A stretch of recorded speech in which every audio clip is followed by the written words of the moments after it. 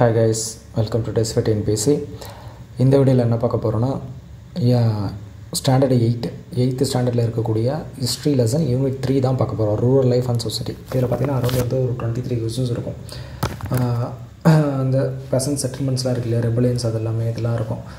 இந்த லெசன் வந்து குரூப் 1 மெயின்ஸுக்கு ரொம்ப ரொம்ப இம்பார்ட்டண்ட். நீங்கள் அதில் பார்த்தீங்கன்னா தெரியும், பெசன்ட் மூமெண்ட்ஸ் அப்படின்ற மாதிரி கொடுத்துருப்பான், இயர்லி அப்ரைசிங்ஸ் அதெல்லாம். ஸோ அதுக்கு வந்து இந்த லெசன் வந்து ரொம்ப ரொம்ப இம்பார்ட்டண்ட்டாக இருக்கும். சாந்தல் ரெபலியன்ஸ் அதெல்லாம் இருக்குது இல்லையா, அதெல்லாம் வந்து எடுத்து நோட்ஸ் எடுத்து வச்சுக்கோங்க. யார் வந்து பண்ணா, ஏன் நடந்துச்சு அப்படின்ற மாதிரிலாம். மேபி அந்த டைமில் வந்து நம்மளுக்கு யூஸ் ஆகக்கூடிய சான்சஸ் ரொம்ப ரொம்ப அதிகம். இந்த ராயத்வாரி, மகள்வாரி, ஜமீன்தாரி இதில் வந்து என்னென்ன இம்பேக்ட் ஆச்சு, இதோட செல்லிங் ஃபீச்சர்ஸ் என்னென்ன அப்படின்ற மாதிரி எல்லாமே பார்த்து வச்சுக்கோங்க. ஸோ இப்போ வந்து அதுலேருந்து ஒரு 23 கொஸ்டின்ஸ் பார்க்கலாம். மோஸ்ட்லி இந்த கொஸ்டின்ஸே போதும். இதில் வந்து ஃபுல்லாகவே சலிச்சு எல்லாமே தான் எடுத்துருக்கு, ஃபில்டர் பண்ணி தான் எடுத்துருக்கு எல்லாம். ஸோ மேக்ஸிமம் நீங்கள் இதில் கரெக்டாக இருந்தீங்கன்னா ஓகே தான், super. Question number 1, match the following. யார் யார் பண்ணா அப்படின்றது தான். ராயத்வாரி, மகள்வாரி, ஜமீன்தாரி. ராயத்வாரை வந்து யார் கொண்டு வந்தா அப்படின்னு கேட்டிங்கன்னா தாமஸ் மன்றோ கொண்டு வருவார் 3. மகள்வாரி யார் கொண்டு வருவா, பெல்டி கொண்டு வருவார் 1. ஜமீன்தாரி பார்த்தீங்கன்னா கார்ன்வாலிஸ் 1792 கொண்டு வருவார் 3 கொண்டு வர. Answer is option C. Question 2, which of the following areas are in the list where zamindari system has been introduced? எங்கே வந்து ஜமீன்தாரி சிஸ்டம் இன்ட்ரடக்ஷன் பண்ணாங்க அப்படின்னு கேட்டால், ஃபஸ்ட்டு எடுத்த உடனே இதுக்கு ஷார்ட்கட் என்னென்னா கர்ணா பிபிஓ வரான், கர்ணாவும் பிபிஓவும் வராங்க அப்படின்றது தான். இப்போ கர்நாடகா, கர்நாடகா, பீனா பெங்கால், பீகார், ஒரிசா, வரான்னா வாரணாசி. ஸோ ஜமீன்தாரான கர்ணா என்ன பண்ணால் பிபிஓ கூட்டுக்கிட்டு வாரணாசிக்கு வரான் அப்படின்றது தான். Answer is option C. Question number 3க்கான answer பார்த்தீங்கன்னா 110. ஏன் அப்படின்றத கீழே கமெண்ட் பண்ணுங்கள். இந்த மாதிரி கொஸ்டின்ஸ் கேட்க மாட்டாங்க, பட் ஆனால் இது வந்து இந்த கான்செப்ட் அண்டர்ஸ்டாண்ட் பண்ணிக்கணும் அப்படின்றதுக்காக தான் இந்த கொஸ்டின் கேட்டிருக்கேன். ஆன்சர் வந்து 110 தான். ஏன் அப்படின்றத மட்டும் கீழே கமெண்ட் பண்ணுங்கள். Question number 4, choose the wrong statement regarding zamindari system. Zamindari system படி என்ன ராங் அப்படின்னு கேட்டிங்கன்னா, செகண்ட் ஸ்டேட்மெண்ட் பாருங்கள். The amount of the revenue that the zamindars has to pay to the company was firmly fixed. அதான் ஜமீன்தார் பர்மனன்ட் செட்டில்மெண்ட் சிஸ்டம். இதில் என்ன பண்ணுவாங்க அப்படின்னு கேட்டால் வந்து ஜமீன்தார் வந்து அந்த ஊரில் இருக்க எல்லார்ட்டையும் வந்து காசை கலெக்ட் பண்ணுவோம். அந்த ஜமீன்னு சொல்லுவாங்க இல்லையா, ஜமீன் அந்த லேண்டில் இருக்க எல்லாத்தையும் காசை கலெக்ட் பண்ணுவான். காசை கலெக்ட் பண்ணி அவன் என்ன பண்ணுவான், கவர்மெண்ட் இங்கிலீஷ் கவர்மெண்ட்டுக்கு வந்து ஒரு காசை தருவான். இது வந்து ஃபிக்ஸ்டு தான், நீ இவ்வளோ தான் தரணும் அப்படின்றது கவர்மெண்ட் சொல்லிடுவான். கவர்மெண்ட்டுக்கு என்ன அப்படின்னு கேட்டால், எனக்கு வந்து ரெவன்யூ நீ வந்துக்கிட்டே இருக்கும்ப்பா அப்படின்றது தான். இன்னொன்று என்ன நினச்சானுங்க, சரி ஓகே நம்ம ஜமீன்தார் என்ன பண்ணுவான், அவனுக்கு நிறைய ப்ராஃபிட் வரணும் அப்படின்றதுக்காக ஏகப்பட்ட லேண்டை அக்ரிகல்ச்சர் லேண்டாக மாற்றுவான். அப்படி மாற்றினாங்கன்னா ஈல்டு நிறைய வரும் அப்படின்ற ஒரு கணக்கும் போட்டாங்க. யாரை போட்டால், இங்கிலீஷ்காரன் கார்ன்வாலிஸ் போட்டான். ஆனால் அந்த கணக்கு வரல. 2 கணக்குமே ஃபால்ட் ஆகிடுச்சு. என்ன ஆச்சு அப்படின்னு கேட்டிங்கன்னா, அவன் இருக்கிறவங்கக்கிட்டே ஏகப்பட்ட டேக்ஸை வாங்க ஆரம்பித்தான் ஜமீன்தார். ஸோ அப்படி இருக்கும்போது பார்த்தீங்கன்னா ஃபார்மர்ஸ் ரொம்பவும் அப்ரெஸ் ஆக ஆரம்பிச்சிட்டானுங்க. இந்த சைடில் பார்த்தீங்கன்னா கவர்மெண்ட்டுக்கு ரெவன்யூ வருது, ஆனால் அந்த ரெவன்யூவோட ஜமீன்தாரி அடிக்கிற காசு இருக்குது இல்லையா, அது ரொம்ப அதிகமாகிடுச்சு. ஸோ ஃபிக்ஸடாக தான் வச்சுருந்தான். இனிமேல் நம்மளால முடியாதுப்பா அப்படின்னு சொல்லி தான் கொஞ்சம் கொஞ்சமாக வேறு மாறுவோம். ஆனால் ஜமீன்தாரி சிஸ்டம் போடும்போது பார்த்தீங்கன்னா ஃபிக்ஸடாக தான் வச்சுருந்தான். ஸ்டேட்மெண்ட் சி பார்த்தீங்கன்னா, tissue system security a fixed and stable income for the British government. ஆமாம், கரெக்டு தான். ஏன்னா வந்து அவனுக்கு தெரியும் இல்லையா, இந்த வருஷம் இவ்வளோ தான் வரும், இவ்வளோ தான் ஃபிக்ஸ்டு. நம்மளுக்கு மாறி மாறி வந்துட்டு இருந்தால் தான் வந்து நம்மளுக்கு காசு எவ்வளோ வருதுன்னு தெரியாது. பட் ஆனால் இந்த ஜமீன் வந்து இவ்வளோ 10,000 தான் தருவான் அப்படின்னா 10,000 தான் தருவான். அவன் எத்தனை வருஷம் ஆனாலும் அவன் தான் தந்துட்டு இருப்பான். அப்போ கவர்மெண்ட்டுக்கு பார்த்தீங்கன்னா ஸ்டேபிளான இன்கம் வந்துட்டுருக்கு அப்படின்னு அர்த்தம். ஸ்டேட்மெண்ட் டி, இந்த zamindars acted as an agent of the government for the collection of the revenue. ஆமாம், ஏஜென்ட்டாக தான் ஆக்ட் பண்ணாங்க. இதுவும் கரெக்டு. ஃபஸ்ட் ஸ்டேட்மெண்ட் பாருங்கள். இவன் என்ன சொல்லிட்டான், ஜமீன்தாரி சிஸ்டத்தில் நான் பர்மனன்ட் செட்டில்மெண்ட் கொண்டு வரேன், ஆனால் எனக்கு என்ன அப்படின்னா, இது வரைக்கும் நீ ஜமீன்தார்ன்ற பெரிய ஆளாக தான் இருந்த, ஜுடிஷியல் பவரில் வச்சுருந்த, நம்ம ஒரு நாட்டாமை மாதிரி இருந்த, இனிமேல் அந்த நாட்டாமை வேலைலாம் நீ பார்க்கக்கூடாது. உன்னோட ஜுடிஷியல் பவர்லாம் எதுவுமே கிடையாது. நீ ஊரில் தீர்ப்பு சொல்கிற அதெல்லாம் எதுவுமே கிடையாது. உன் வேலை என்ன, காசை வாங்கி என்கிட்ட கொடுக்கணும், அது மட்டும்தான் உன் வேலை. இந்த தீர்ப்பு சொல்கிறதெல்லாம் நாங்கள் பார்த்துக்குறோம் அப்படின்ற மாதிரி சொல்லிட்டான். யார் சொன்னால், கார்ன்வாலிஸ் சொல்லிட்டார். நம்ம கார்ன்வாலிஸ் தான் என்ன பண்ணார், ஃபாதர் ஆஃப் சிவில் சர்வீஸாக இருந்துட்டு அவர் என்ன பண்ணார், அதுக்கு முன்னாடி பார்த்தீங்கன்னா சிவில் சர்வன்ஸ் வந்து ஜுடிஷியல் பவரையும் வச்சுருந்தாங்க. இவர் என்ன பண்ணார், நீ ஒன்றும் கிழிக்க வேணாம், ஜுடிஷியல் பவர்லாம் இனிமேல் வேறு ஒருத்தங்கிட்ட கொடுத்துட்றேன், நீ என்ன பண்ணுற ரெவன்யூ கலெக்ஷன் மட்டும் பார்த்துக்கலாம்னு சொல்லி கலெக்டர்கிட்டையும் சொல்லிட்டார். அதே மாதிரி தான் இங்கே இருக்க ஜமீன்தார்கிட்டையும் சொன்னார். ஸோ எது ராங் ஸ்டேட்மெண்ட்னா ஃபஸ்ட் ஒன் தான் wrong statement. Answer is option A. Ryotwari system was introduce in year. எப்போ இன்ட்ரடக்ஷன் பண்ணாங்க அப்படின்னு கேட்டிங்கன்னா 1820. யார் இன்ட்ரடக்ஷன் பண்ணாங்கன்னா Thomas Munro, captain read, Alexander read அப்படின்னு சொல்லுவாங்க. ஸோ அவங்க 2 பேர் தான். Answer is option B. Question number 6. எது வந்து கரெக்ட் அப்படின்ற மாதிரி கேட்டிருக்கான். ரைத்வாரி சிஸ்டத்தில் ரெவன்யூ ஃபிக்ஸ் இல்லை. ஆமாம், ரெவன்யூ ஃபிக்ஸ் இல்லை. ஃபஸ்ட்டு பர்மனெண்ட் செட்டில்மெண்ட் இருந்துச்சு, அதில் ஃபிக்ஸாக இருக்கப்போ தான் பார்த்திங்கன்னா நிறைய இஷ்யூஸ் இருந்துச்சு கவர்மெண்ட்டுக்கு. அதனால் அவன் என்ன பண்ணான், அடுத்து ரைத்வாரியில் ஃபிக்ஸ்லாம் இல்லைப்பா, ஏற்கனவே ஃபிக்ஸாக இருந்து நாங்கள் நிறைய அடிபட்டுட்டோம், ஃபிக்ஸாலாம் வைக்க முடியல, நாங்கள் வந்து எப்போ தேவையோ அந்தளவுக்கு வந்து நாங்கள் ரெவன்யூ மாற்றிக்கிட்டே இருப்போம் அப்படின்ற மாதிரி சொல்லிட்டான். செகண்ட் ஸ்டேட்மெண்ட் என்ன பண்ணிட்டா, த revenue was based on the basis of soil அந்த நேச்சர் ஆஃப் த கிராப். ஆமாம், இதுவும் என்ன சொல்லிட்டான்னா அந்தந்த சாயிலையும் அந்தந்த கிராப்பையும் பொறுத்து தான் வந்து நாங்கள் வந்து ரெவன்யூ ஃபிக்ஸ் பண்ணுவோம் அப்படின்ற மாதிரி சொல்லிட்டோம்.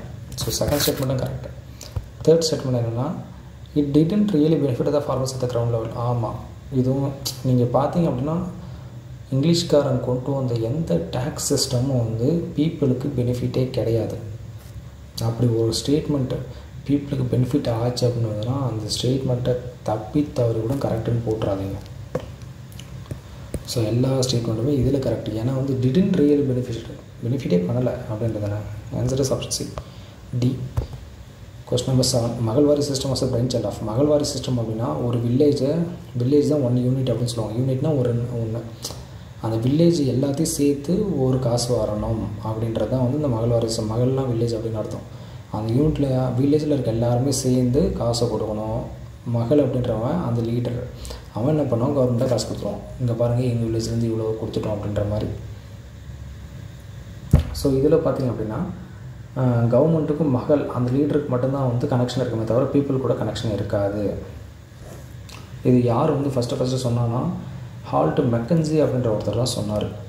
அதை என்ன பண்ணார்னா நம்ம வில்லியம் பென்ட்டுக்கு காப்பி அடித்து ஆமாம் ஹால்ட் மெக்கன்சி சொன்னது நல்லா இருக்கே அப்படின்னு அவர் என்ன பண்ணார், அவர் கூட இருந்த ராபர்ட் மேட்டின்ஸ் பேர்ட் அப்படின்றவர், இவங்க 2 பேரும் சேர்ந்து அதை வந்து இம்ப்ளிமெண்ட் பண்ண ஆரம்பிக்கிறாங்க. Option C is answer. Question 8. Question number 9 பாருங்கள். மகள்வாரி சிஸ்டம் வாஸ் ஃபஸ்ட் இன்ட்ரடியூஸ். எங்கே வந்து அதை வந்து இன்ட்ரடக்ஷன் பண்ணுறாங்க அப்படின்னா ஆக்ராவில் ஆபத்து இருக்குது இல்லையா, இப்போ இருக்க உத்தரப்பிரதேஷ், அங்கே வந்து இன்ட்ரடக்ஷன் பண்ணுறாங்க. Question number 10. இந்த first revolt which can be recorded as a Besant ரிவால்ட்ஸ். எந்த ரிவால்ட்டை வந்து இந்தியாவில் வந்து ஃபஸ்ட்டு பெசன்ட் ரிவால்ட் அப்படின்னு சொல்லுவாங்க, சாந்தல் ரெபிலியன். எப்போ நடக்குது, 1855 நடக்குது, 55 to 56.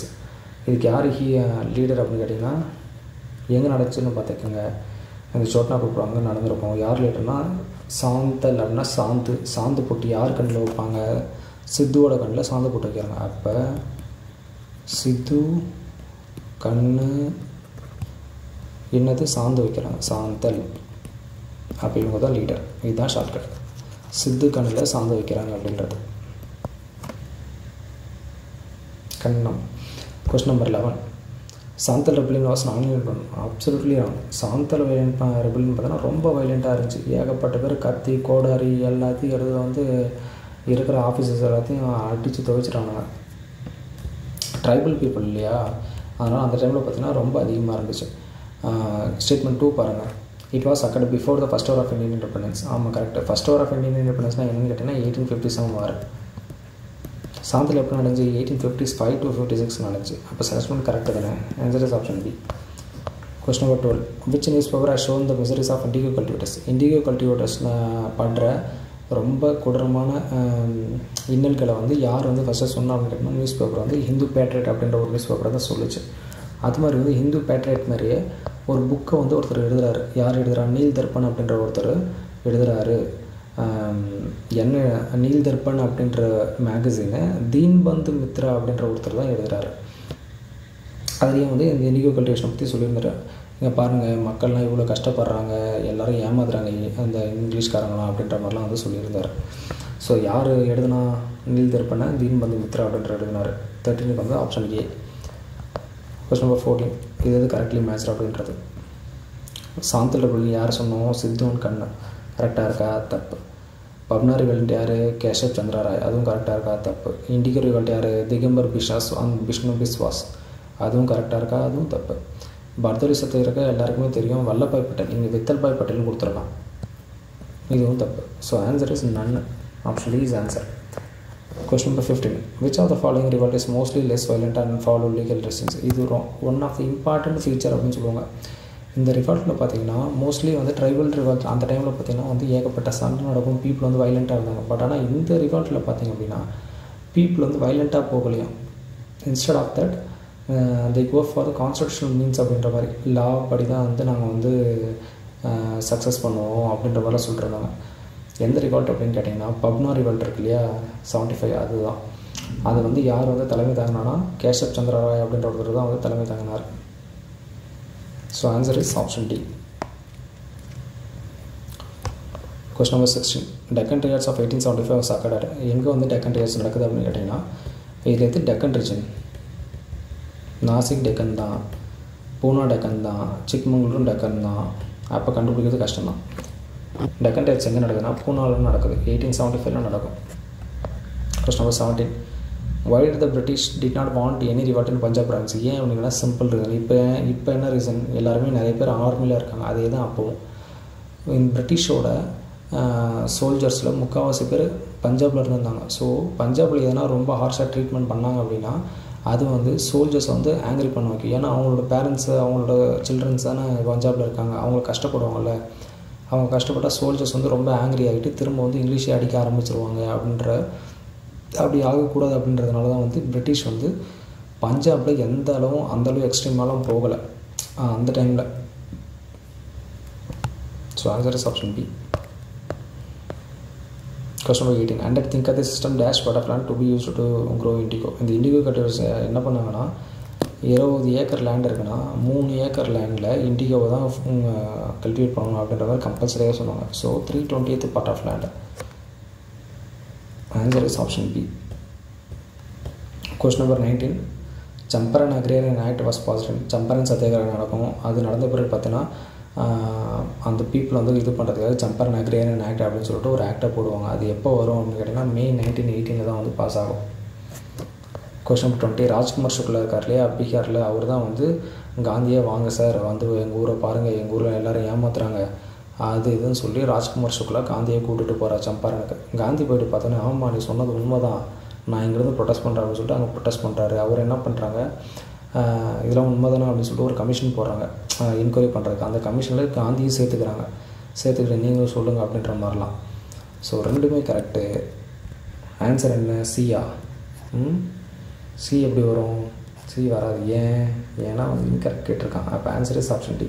ஒழுங்காக பார்த்து போடுங்க இன்கரெக்டாக கரெக்டாக அப்படின்றது.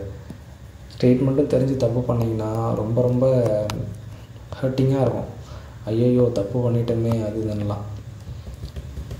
பர்தொலி சத்தியாகிரக சாக்காடு 1928. இப்போலேருந்தே வந்து அதை ப்ராக்டிஸ் பண்ணிக்கோங்க. நீங்கள் போய்ட்டு நான் ஸ்ட்ரைட்டாக எக்ஸாமில் தான் போய்ட்டு அதை பார்ப்போம் அப்படின்னா அந்த அவசரத்துலேயே நம்ம வந்து கரெக்டாக போடும்போது தெரியும். இப்போதுலேருந்து நீங்கள் ஒரு கொஸ்டின் ஸ்டேட்மெண்ட் பேசிஸில் இருக்குன்னா அதை எடுத்தோடனே பாருங்கள் கரெக்ட் கேட்டிருக்காங்க இன்கரெக்ட் கேட்டிருக்காங்க, அதை பார்த்துட்டு ஸ்டேட்மெண்ட்டை படிக்க ஆரம்பிச்சிடுங்க. கொஸ்டின் நம்பர் 21 என்ன அப்படின்னு கேட்டிங்கன்னா பர்தொலி சத்தியாகிரகம் எங்கே நடந்துச்சு, எப்போ நடந்துச்சுன்னு ஃபஸ்ட்டு பாருங்கள். 1928 நடந்துச்சு. பர்தொலி எங்கே இருக்குது அப்படின்னு கேட்டால் குஜராத்தில் இருக்குது. Option D is answer. Question number 22. Punjab land alienation act was past in year. Punjab land alienation act எப்போ பாஸ் பண்ணோம்னா கரெக்டாக வந்து 1900 பாஸ் பண்ணாங்க. Question number 23. In which region the மகள்வாரி system was imposed. எங்கே இம்போஸ் பண்ணாங்க அப்படின்னு கேட்டிங்கன்னா நம்ம பார்த்தோம் இல்லையா மகள்வாரி சிஸ்டத்தை யார் இன்ட்ரடக்ஷன் பண்ணா அப்படின்றது ஒன்று இருக்குது. நம்ம யார் பார்த்துருந்தோம், வில்லியம் பென்டிக் பார்த்துருந்தோமா? ஆமாம், வில்லியம் பென்டிக் பார்த்துருந்தோம். அவங்களாம் என்ன பண்ணுவாங்க அப்படின்னு கேட்டிங்கன்னா வந்து பஞ்சாப் ரீஜன் தான் அதை இன்ட்ரடக்ஷன் பண்ணுவாங்க. இப்போவும் பார்த்திங்கன்னா அந்த பஞ்சாபில் அதோட எஃபெக்ட்லாம் இருக்கும். ஏன் அப்படின்னு கேட்டிங்கன்னா வில்லேஜ்லாம் ரொம்ப பெருசாக இருக்கும், ஏரியா வந்து ஃபார்மர்ஸோட ஏரியா நிறைய இருக்கும் அப்படின்ற மாதிரிலாம் ஏகப்பட்டது இருக்கும். ஸோ எல்லாமே அதுலேருந்து கண்டினியூஷன் ஆச்சு. அங்கேருந்து க்ரீன் ரெவல்யூஷன் கண்டினியூஷன் ஆச்சு பார்த்தீங்கன்னா இங்கே இப்போ பார்த்திங்கன்னா வந்து இந்தியாவிலே வந்து லார்ஜ் ஃபார்மர்ஸ் அதிகமாக இருக்க ஸ்டேட் எங்கன்னா பஞ்சாப் தான். ஸோ இதெல்லாம் வந்து எக்கனாமிக்ஸ் டேர்ம்ஸில் வரும். இவ்வளோ தான் வந்து இந்த லெசன்ஸில் இருக்கக்கூடிய கொஸ்டின்ஸ். இதில் எவ்வளோ நீங்கள் கரெக்டாக அப்படின்னு சொல்லிட்டு கீழே கமெண்ட் பண்ணுங்கள். ஒரு வேளை எதனா டவுட் இருக்குது அப்படின்னாலும் கீழே கமெண்ட் பண்ணுங்கள், நான் கண்டிப்பாக கிளாரிஃபை பண்ணுறேன். தேங்க்யூ.